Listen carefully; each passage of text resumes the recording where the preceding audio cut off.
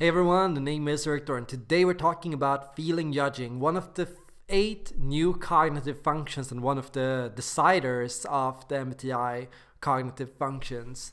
So, feeling judging is about social control, it's about aligning the world with certain social expectations, it's installing a sense of justice or fairness, it's setting up the world according to some kind of social protocols, who am I, who are other people, what group or nation are we a part of, what is our tribe, what is our group culture, what are our group norms, how do we treat one another, what do we do, what is right, what is wrong.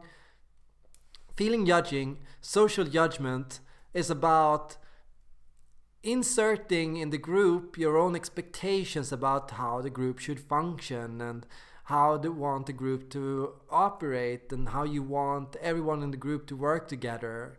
It's creating a climate of agreeableness, a climate where people feel we can support and rely on one another. You have my back, I have your back. The group is a place where everyone can come together. It's a place where people take turns in cooking or cleaning, or where people help each other out to make sure work gets done faster. It's a social climate where, we have the support of one another, and that means things are easier for everyone, in that everyone is carrying the load and sharing and supporting one another. Everything is easier for everyone involved. Everyone can count on one another. Everyone can know and trust one another. Everyone can feel that there is a shared group, a shared identity. And then when you talk about this, feeling judging is the natural role of the caregiver. It's the archetype of the caregiver, the supportive, nurturing archetype, the one that sets the group's needs, the family, the tribe's needs above their own.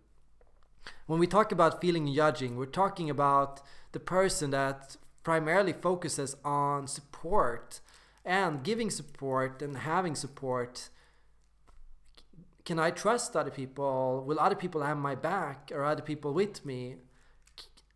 Can I be trusted? Do I have other people's backs? Do I help other people out when they need to? Am I a good person? Am I kind? Am I helpful? What am I giving to other people? What am I doing to help or better the world or my environment or my neighborhood? So feeling judging is canalized into a social energy in which we're thinking constantly about other people, your family members, your friends, and other people. What do they want? What do they need? What can I do for them? When you're using feeling judging and when it's your flow function, you're naturally exhibiting care and support to other people. You make other people feel naturally along you in your company that you are supportive, you are helpful, you're trustworthy, reliable, you're a friend, you're a helper, you're motherly, you're giving, you're the person people can turn to when they need it. So anybody can use this function. But when you use it in flow, you experience a heightened sense of motivation and passion. The more you feel other people can rely on you, the more good you feel you are doing, the more intrinsic motivation you feel. It's not about the thank you for anybody else. It's not about the social values it will bring. It's not about getting the support from other people back in return. It's just because you like it. You like helping out a stranger and never seeing that person again, even if there was no return or not even a thank you. You like the thought of doing it, just secret acts to help them, secret acts to be there for them, to support them. Feeling judging, when comes from a position of flow, it's naturally expressed. That means it's expressed when you're in a positive state of flow. The more you are and the more you feel you are in flow, the more easy it is for you to give to other people. As soon as you get something and feel a heightened sense of energy or passion or care, you want to share it with other people. You get something and so you go, I want to share this with other people too. This was so nice. I want to talk with this to other people. I want to give this to others as well. I love this. I want this to be what everyone has. I want everyone to have a part of this. So it makes sense then that when you're a feeling judging type in flow, you're a thinking and perceiving type in stress. At your worst, the more stressed you are, the more uncommunicative you become, the more self-centered you become, the more selfish you become. At the first signs of stress, you can resist the temptation to do these things. You try constantly to think about other people, and you start feel stressed. You start thinking, oh, maybe other people are taking me for granted, maybe other people are using me, maybe maybe my kindness is a weakness. And you start getting the temptation to cut corners, to cheat, to play a game with other people, to manipulate, to employ tactics to get ahead. But you recognize this as a bad thing, you know, I want to maintain flow, I want to keep doing the right thing. And so you try constantly to resist this temptation until the stress becomes so big you begin to justify it. But everyone else is doing it, but everyone else is being like this, nobody else cares, nobody else has my back. And so you start thinking of cutting yourself out of people's lives. You start feeling there are energy thieves everywhere. You start feeling like people are psychopaths, they're using you. You start feeling like people are manipulating you. You start feeling that other people are not your true friends. And so you start backing away. You start creating this dichotomy of I am the good martyr that is constantly giving to other people, and other people are constantly using me up. The more stressed you become, the more elevated this position of martyrdom becomes. And here you truly get to know what feeling and judging is about. It's about social control. And because it's social control, it's not control of the system, it's not ambition, it's not the pure raw wanting and having rules and following a rule book. It's about norms, and it's about perception, and it's about how things are seen and how things are perceived. The feeling and judging type is constantly thinking about how things are perceived. Is a situation perceived? Am I the good one or am I the bad one? So in pursuit of social control, you're constantly seeking to maintain a position where you are the good one and where other people are the bad ones, where you are the one that has done right for yourself and where other people have not, where you have always covered your tracks, you've always been there for other people, you've always been supportive. Everyone else, however. So you want to be very, very, very careful of this tendency in yourself, and you want to recognize that, yeah, this is not a position of health.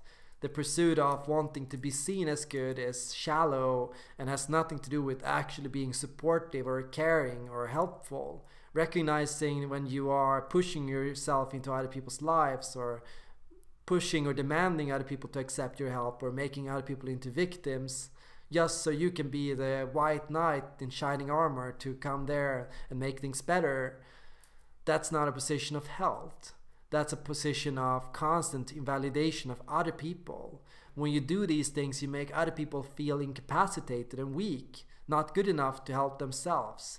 Only with your help, only with your support can they feel good.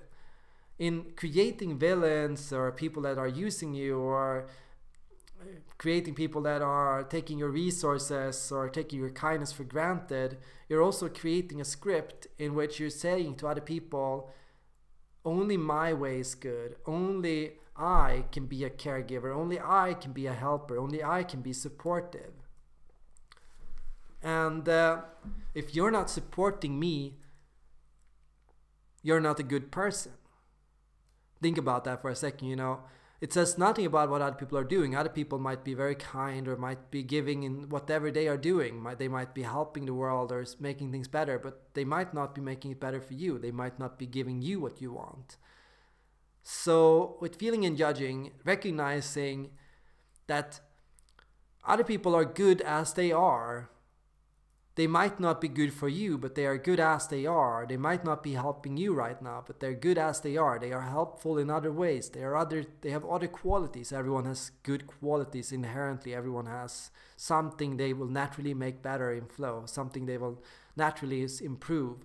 And not everyone is obligated to help you or support you in your social causes. Not everyone is supposed to agree with you or think the way you do, or to share your social norms about what kindness is or when to help another person, who is to hold up the door. Not everyone is supposed to think the way you do. Feeling and judging is a wonderful function that decides how the world should operate socially. The more you develop this cognitive function, the better you'll be at giving, caring, and creating a culture of support and agreeableness where everyone feels help, where everyone feels trust, where everyone feels support, including you. Everyone feels support. Everyone knows they can help. Everyone knows they can support one another. Everyone knows help and support is something positive and something strong. Yeah, giving or being kind is not a weakness. It takes strength to be kind. It takes dedication. It takes passion. It takes purpose to truly be kind and to truly put yourself into another person's life and to help them with whatever they're going through, no matter how shit it is. Thanks everyone for watching this video, and leave your comments down below and tell me what you think about feeling and judging and what feeling and judging is to you.